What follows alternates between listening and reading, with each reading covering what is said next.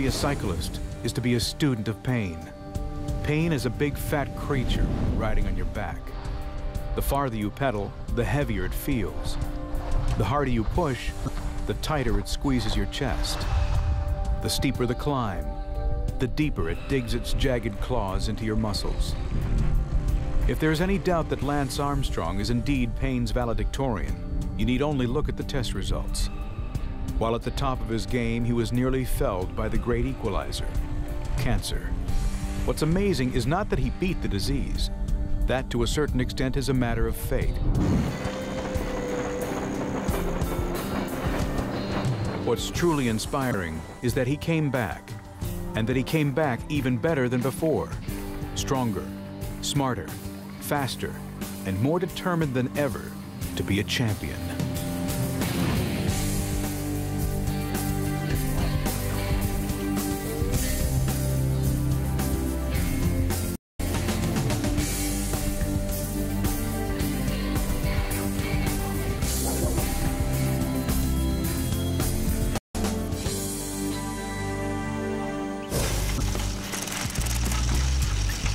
What is it exactly that makes Lance a champion?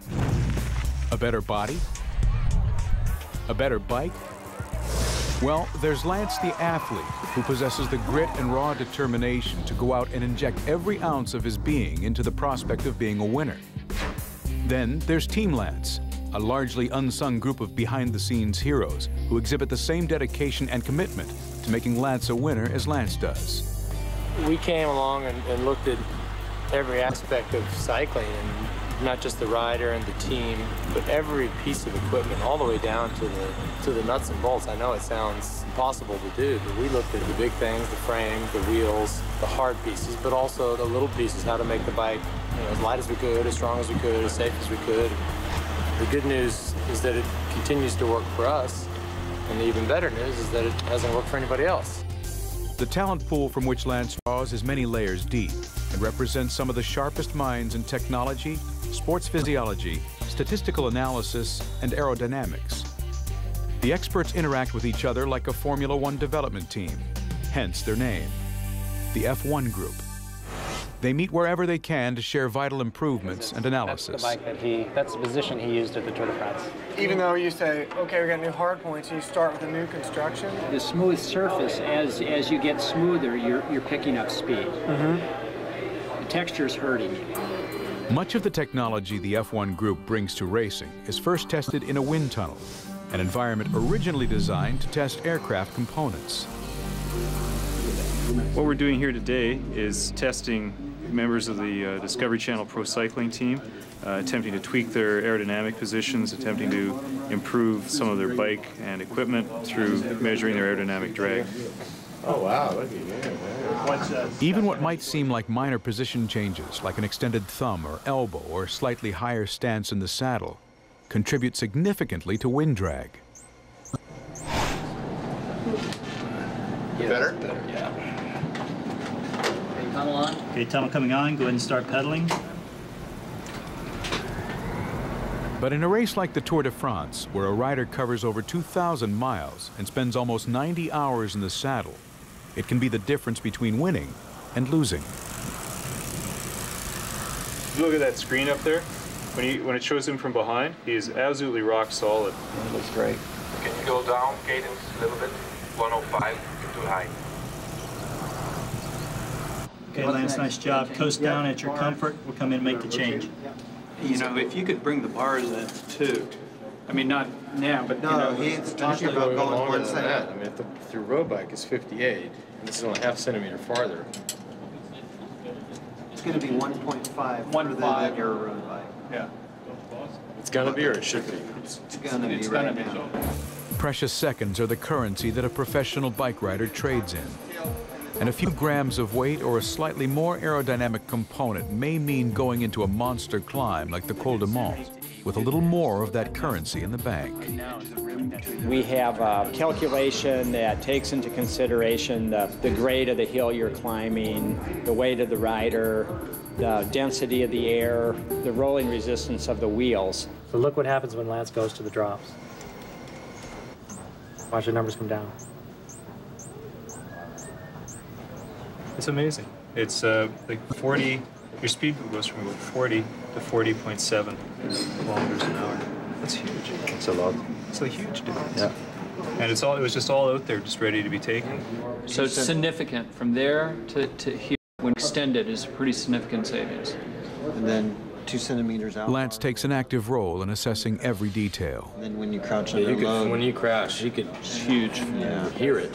It's so big. And what's my drag in here? I have to look. I have We to just look had at it. the numbers. Your drag was 302.4 was the best. Armed with a giant propeller and a few $1 million worth of scientific equipment, on this day, Team Lance was able to make a great technical discovery. A series of minute changes in Lance's position on the bike would save 1 minute 36 seconds over the course of the time trial at the Tour de France. In fact, virtually everything is tested in the wind tunnel, from body position to the shirt on Lance's back. When we look at apparel as a piece of equipment, one of the interesting things in studying in the wind tunnel, we found that 2/3 of the drag comes off the body, whereas only 1/3 comes off of the bike itself. We recognize a huge opportunity to help the athlete's body be as efficient as possible. Similar to the way a golf ball is designed, there's actually a texture on the golf ball, the dimples. And what the dimples do is they actually help the ball go farther and faster. The dimples create a sort of artificial turbulent boundary layer, increasing the surface friction of the ball itself. But the trade-off is that that flow, as it wraps around the ball, sticks to the ball a little bit better, so that by the time it peels off the back of the ball, there's a much lower pressure drag coming off the back. We found that we could essentially apply the same principle to different parts of a cyclist's body. When Lance's arm slices through the air, it creates a low-pressure zone directly behind his arm, which creates drag. Applying a dimpled texture to the surface, just like on a golf ball, shrinks the trailing low-pressure zone. This reduces aerodynamic drag and allows him to go faster. We found that certain objects of certain sizes, they need to be in a textured finish. You know, cylinders that are about the size of biceps, about the size of a lower quadricep. So we definitely don't want to put just simply a smooth surface over the entire body, and we don't want to put a rough surface over the entire body. We really want to mix it up a little bit and make sure we get every surface of the body tuned just the appropriate texture. There's been over 1,000 hours of research and development time that's gone into it, 3 hours of which has been exclusively spent in the wind tunnel. So the air is going to flow over Lance's back here, and then at a certain point it's going to separate. So we actually reduced this back seam to lower so that the air is going to flow across and then lift off before it hits that seam. In order to prepare for the Tour de France in July, Lance begins training in November, a full 8 months before the race. He'll ride an average of 450 miles per week. In a training season, that's over halfway around the globe. You look at me, I'm going to be out here 6 hours. I've been doing this for 14 years. I still love it.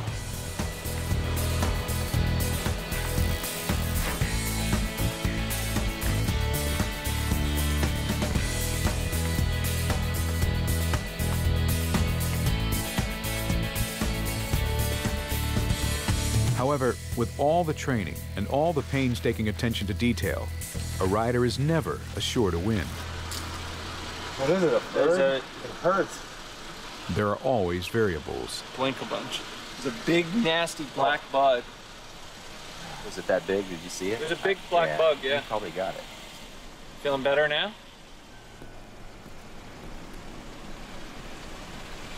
Screw the science. There it is. Planet. Right there. It? Still alive. Just putting my glasses on, too. God. That thing is killing me. So it just shows you, you know, 1 gram bug, you know, an ounce bug can do to you. I know. Bring a man down. Yeah.